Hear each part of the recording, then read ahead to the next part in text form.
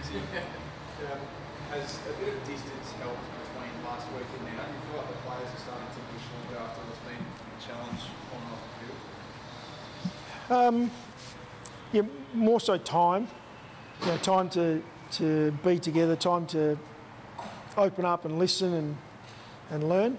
So time's been really important, and I think there's still more for us to go through. But yeah, the groups at the moment, you know, we've had some great conversation around where to from here and how we can make a difference and what that looks like. We've also opened up and we've listened to each other, and we've got a better understanding of how everyone's affected in what has been a really tough week across the league. Where to from here? It's a good question. I mean, we'll just continue to learn, we'll continue to listen, and we'll do what we can. I'm really optimistic that our group have gone through a really tough time in this last week, and that they're going to be better, stronger, more educated for it. And I think it'll be really powerful what comes out of this. And I hope we're able to do what we all intend on doing, which is making a difference. And when you see Eddie speaking in the media, and you can see the fatigue, and it's our turn now to step up and help. When you talk about having conversations and listening, Rory said the same thing yesterday with the Cox Indigenous players. Yeah. Can you share what you feel those conversations are around? Well, big picture, of course. It's around how people are affected as individuals. Stories, why they're affected that way. Really powerful stories, and what it does is it gives a better understanding for those that are sort of a little bit in the dark about exactly how it does affect people and communities. And it was interesting even listening to a number of our non-Indigenous players speak about how the week's affected them as well. So it's been a really powerful week for our group.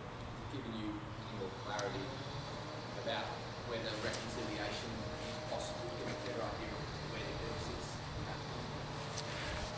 happen. It has. Look, I'm 100% sure that reconciliation is possible, but it means that we've all got to now step up. We've got to step up, but it's 100% possible. Just means now we've got work to do. What about a time frame?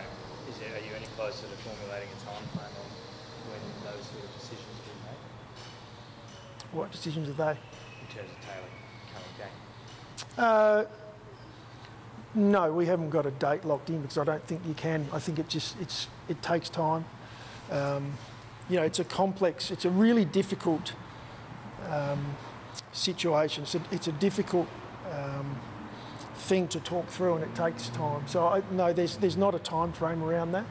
I think now, the group being able to sit down and talk together, I think sooner rather than later, for Taylor to be able to sit down and talk with the group would be a positive, and would help.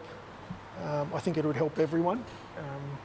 But again, that's something that at this point in time is not locked in. There's no date with that.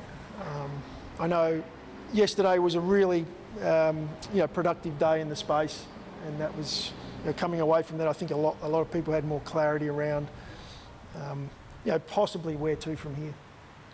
There was a lot of talk last week about the bravery of the official that reported Taylor. Is there any disappointment in Matt Crouch not being the one to report it? No, nothing's been discussed in that space at all.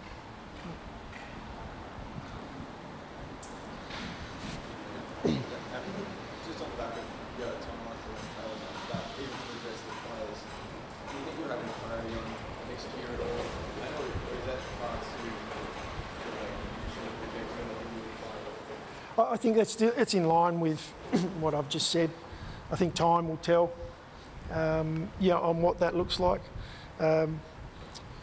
My support is there for our entire group. I mentioned that last week, and it's amazing how some people take that. The group is every player and staff member at this organisation. Taylor is one of those. He belongs in this organisation. At the moment, he's in a really difficult position that he's not having the conversations we are at the moment. But I've stayed in contact with him and supported him over the last week and kept him up to date on how things are progressing at this end, as I have done with all of our staff. Constant dialogue around where we are looking to head. And everyone is on the same page. It's just now a matter of how we do that. As I said before, how do we make a difference? How do we step up and play an important role in changing? Will his future be largely dependent on that group and that collective that you talked about? Will they take preference and priority when it comes to making important Taylor? No, there's no preference and priority at the moment other than all our people, everybody. That's the preference. He's working through. And when you talk to individuals from within our group, they're looking for ways to support Taylor. They're looking for ways to support every team member. So by no means is there a preference or priority on any individuals. You spoke last week, you were quite emotional about some of the players that you've played with in the past. Did you reach out to any of your former teammates just to have a conversation? Yeah, I did, and I actually, what was really pleasing was I had former teammates reach out to me. So I guess that's where I see the optimism in. If you're trying to take a positive out of what is a really tough time and a negative, we now have an opportunity to make a difference, and we've got to make sure we do that. So to receive phone calls from some superstars of the game that I was lucky enough to play alongside, and that phone calls of support, phone calls of happy to listen, phone calls to get a better understanding. That for me is a positive. That for me is now giving us an opportunity to make a change.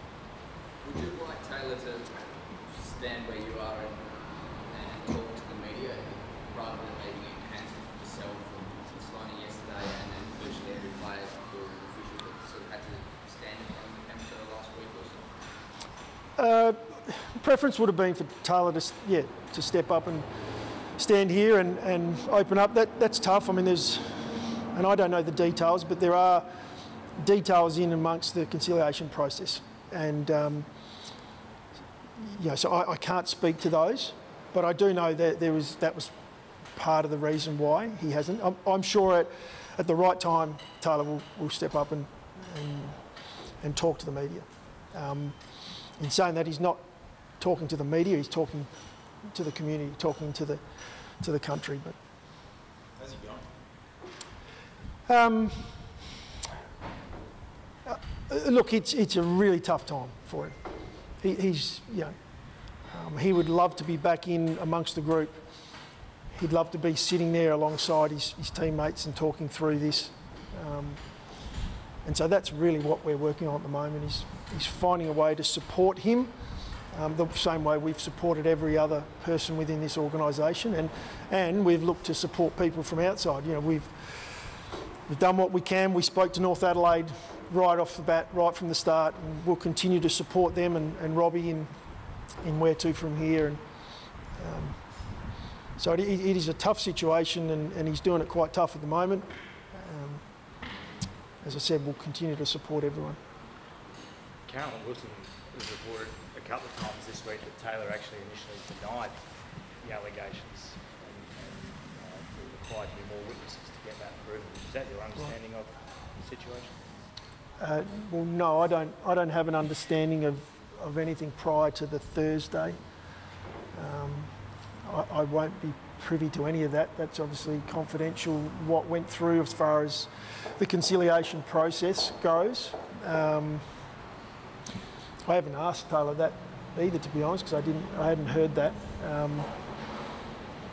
Whether I do or not in time is something that he and I will sit down and talk through. You mentioned last week that you were kept out until Thursday. I think you found out about it on social media. You said on Wednesday. Was that part of the process as to why the coach of a player who had played the week before doesn't find out until then? Was that part of just the confidentiality or what? Why were you? Look, I believe that the privacy and confidentiality of a reconciliation is that only the executives of the club, when we talk about, in this case it would have been Tim Silvers, would have known about the process that was taking place and the AFL. So as I wasn't part of that initial proceeding, I wasn't then privy to any information that was going on, which in itself is a challenge, as a coach, obviously. But that's how the rules are set out, as far as I'm aware. Are you surprised by how public some of this confidential information has become? In comments like Caroline, it feels like there is a lot of not leaking, but certainly actually getting out stuff that you don't think they're coaching. Yeah, I'm mindful of making too many comments around that as well, because I don't know the detail of how much information they have access to, and how much of that information is actually just rumour that's flying through media circles. And so I won't comment around that. Just moving on to selection. Selection for a bit. Well, I was going to ask about that. Shawnee's clearly come on quite a bit this year at Sandfield level, been in impressive form. Can't get too many bigger tasks than coming up against Max. No. How do you sort of see that, and I guess his year as well? He played his first game. He debuted against Goldstein. And in saying, I mean, with all respect for Goldstein and Gawn, they're both obviously at the top of their games.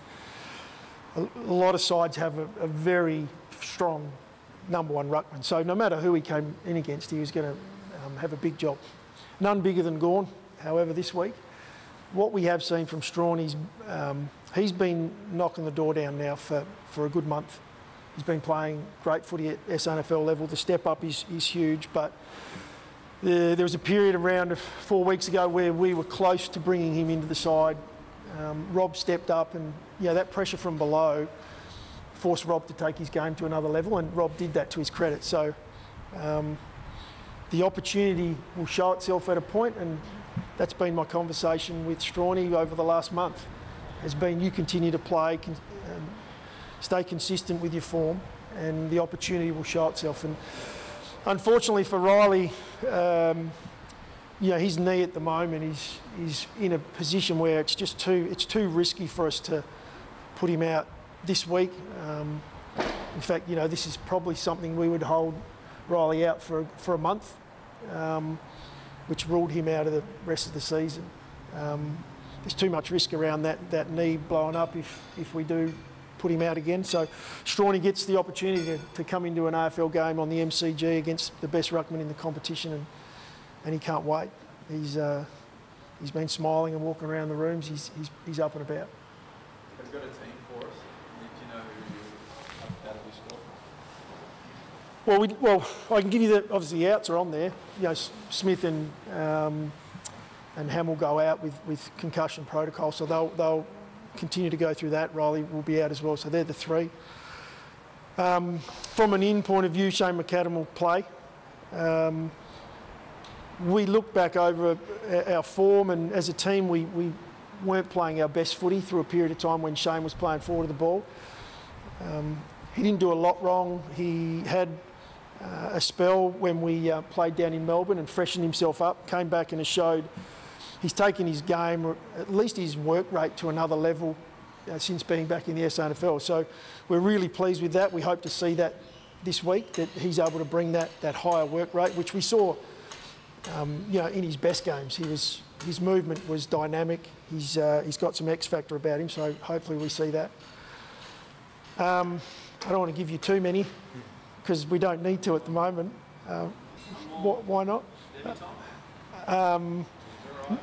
Is that Lockie Gallant? No, I'd tell you that one. If someone was going to debut, I'd give you the debutant. But Lockie, we were actually really close to bring Lockie in. Lockie came into my office and he had a specific job he thought he could carry out. And I love that about him. He's a student of the game, and he doesn't hold back. So he came in and asked the question, and his form, he's really starting to find his game. So he's not far off, but it won't be this week. So he pitched to you for a spot. Sure did. That doesn't happen. Wasn't Strawley's backup. No, not quite in the ruck. You'll have to do that at sample level first. This campaign, if you're a shareholder, what was he trying to get you to buy? PowerPoint presentation. He's played some roles at SANFL level. He's learning his craft. He's a young key forward that loves jumping at the ball. He's similar to Shane. So Shane comes in and plays a role for us, and Lockie was close to getting a look, but not quite yet. I said to him, I smiled and we enjoyed the conversation, and then I said, look, he deserved to be in our emergencies list, and I'm sure we'll see him sooner rather than later. Does Billy need to play just from a backup form point of view, plus the strength and emergence of Will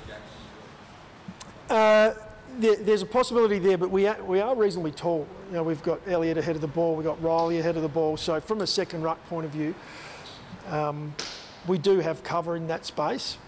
And Jackson's, last week was one of his best games, and you can see a young, really talented footballer now taking the next step. It takes key position players that little bit longer. It hasn't with him. He's already stepped up into that. So that's. You're up against the best ruckman in the competition and probably the best up-and-coming ruckman. That's a huge challenge for us this weekend. It's like we've seen Lynch go, we've seen Talia go. You guys are very clear in the path that you're heading down. I suppose the next one that we would ask you about is Matt Crouch. You're very clear where you're heading in that area. Well, I'm clear where we want to head in that area. I really want Matty at the footy club. And when you mentioned it, for Daniel Talia, who's been an incredible player for this football club, one of the best defenders in the competition, throughout his career, to lose his experience and what he adds to our group on field,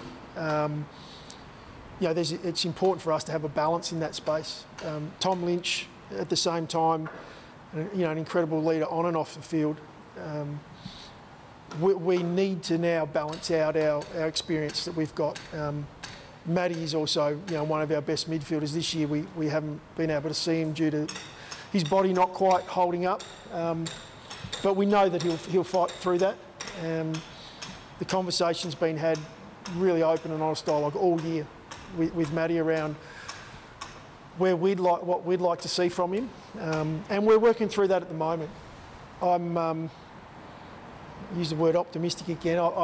I'd like to think that we do come to an agreement with Matty and he becomes, that really important experience through our midfield, and sort of steps up alongside Lairdy and Sloaney as our real leaders. Even Ben Keys has shown that he's now an on and off field leader as well. So you said at the start that you're clear you want him to hang around here. So what does it come down to now? You guys table something for him to now the ball is in Matt's court? Yeah, it is. That's where it sits at the moment, and we've had some great dialogue around that. So, what we need to now, as you do with these negotiations, come to an agreement on what that looks like. I'm hoping that we do that, and that's the case sooner rather than later, so I can come out here and tell you guys about it. Has he shown any apprehension in state, like whether it be in the club or the contract itself? Like where's the apprehension there? No, look, as far as I'm aware, Matty's keen to stay. He likes the direction we're going in. And again, I don't want to speak for Matt, but he's given an indication he wants to be at the football club. It comes down to now dollars, and a contract, and that's understandable. That's a player looking for security about, it's a tough, ruthless industry. So I totally understand where Matty's coming from. I think he understands where the footy club's coming from, so we'll now continue to work through it. One more on that. Is there a worry for you going forward with the way that he has responded to what was meant to sort of fix up his groin issue? Is that a significant worry for you in the medical team going forward? No, not when given time. I think, if anything, this year, when you have a competitive beast of an individual like Matty is, he's so keen to get back out on the track. I think when given the time, which we now will have, I think he'll work through that and he'll strengthen up the areas we need to, and he'll be ready to go for next season. So can I just ask about the showdown loss? Was it a lack of instruction or execution that players bombed down the line and let the lead just gobble up all your forward craft, and moving on to that, just a two-parter, I suppose. What do you tell the boys with Lever and May doing the same thing? That's the headspace we're in at the moment. Before I answer your first part, we now come up against dual threat down there as far as the best intercept markers in the comp. So we didn't get that done last week, and it was both. It was, when you look at it, we all take responsibility for what we didn't get right. We had patches throughout the game that we were able to move the ball well enough. There were some times where he was just too good one-on-one. We had structure and we had set up the way that we planned, and we weren't able to execute. So it was a combination. We'll go into this week's game again with a game plan that we feel will stand up. Again, the challenge in that is executing when it's time to execute. And if you give Lever too much time and space and let him run and jump at the ball, well, he's a pretty good footballer. So more often than not, he will execute when that time comes. So that's our challenge going forward. There's all learnings for us. Can you get one of them just to go sit in row Z or something and take him miles out of the play? You can try to. Yeah, you can try to. And that's part of the game, is how do you move these guys and take them out of the way. Easier said than done. And Melbourne are a fantastic football side. That's why they sit on top of the ladder, is that they're not easily manipulated. They play a structure that allows them to play the way they do. So that's the challenge. Is that potentially what Golan's pitch was around? Yeah, you've pretty much picked it. Yeah, Lockie was the man. He was going to step up. And I don't doubt he could have. Pay too close attention to fantasy football scores, but play older sorts of break all sorts of records most times. That's the Crows. How do you look at it? Because last time he had a field day, still win. Do you go away from what was successful last time and put attention into guys like that, or how do you balance it? Yeah. If we win, Clayton Oliver can score as many fantasy points as he wants. And we were lucky last game to, we were ahead when the final siren went. It was a great game of footy, and in the end, I think he got the 10 votes from the coaches in that game as well. He was a standout. So we need to limit his impact on the game. Otherwise, we won't win the game of football. We know that. The challenge comes in, as I said before, it's actually executing that. The knowledge can be there of how to do it. It's actually been able to do it in the moment. And that'll be our challenge. And when you focus on one individual, another one steps up. And they've got so many, high quality players, and that's the game. Unfortunately, we've got to. Look, we're confident if we take our best over there, then we can give it a shot.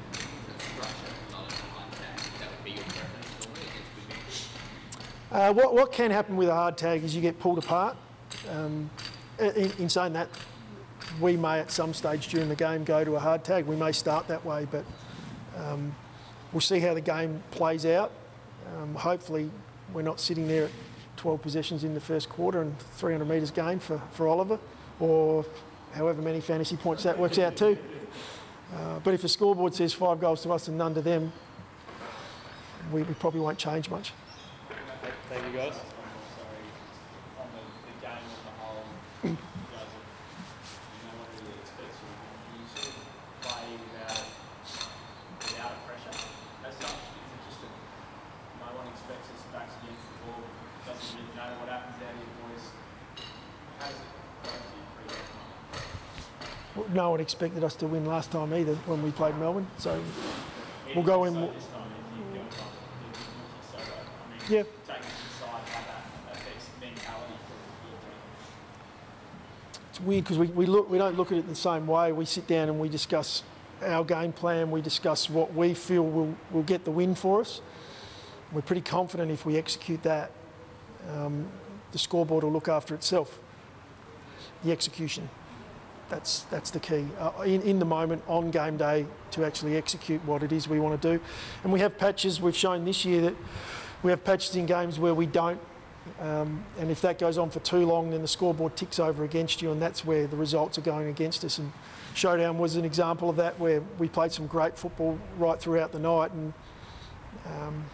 we had our opportunities to put some scoreboard pressure on, and we didn't. And in the end, we lose by lose by a kick, and it goes down as a loss rather than a win. So big challenge for us, huge challenge. Away from home, MCG against the top side, but I think we'll back ourselves in that we play our way, we can get the result. Thank you. Thank you.